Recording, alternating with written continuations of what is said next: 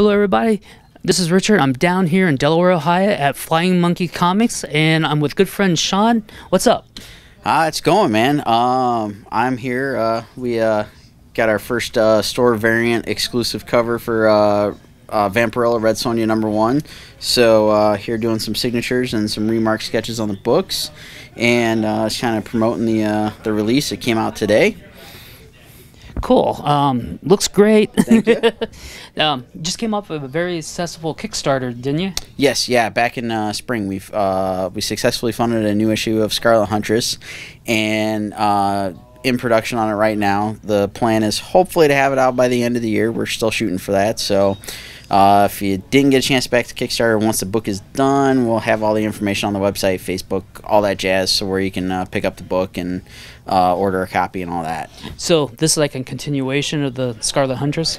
Yeah. This will be essentially like issue 4. It's gonna be like the last one that we did the Kickstarter for, where it'll have 3 short stories. These kind of all tie into some bigger stuff that we've done before, because we're gonna have some stuff that'll be related to the cryptid book. We're gonna have stuff that, like I said, will be basically issue 4, and another fun story that we've got that kind of ties in with the piece that I did for the Columbus Convention Center. It runs right directly off of that story. Oh, cool! I remember seeing that down there. Yeah. So I'm gonna continue out what you see hanging up on the wall up there. You're gonna see what happens for the rest of the story.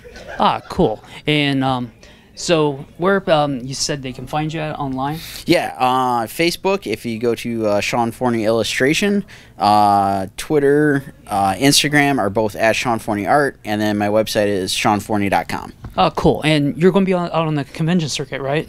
Yeah, I have Akron Comic Con and Baltimore Comic Con. So Baltimore is, let's see, the 19th or 20th through 21st, something like that, of October.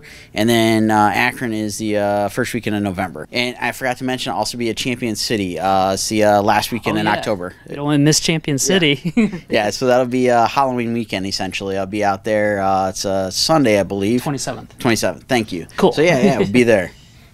Well, thanks, everybody, and thanks for tuning in.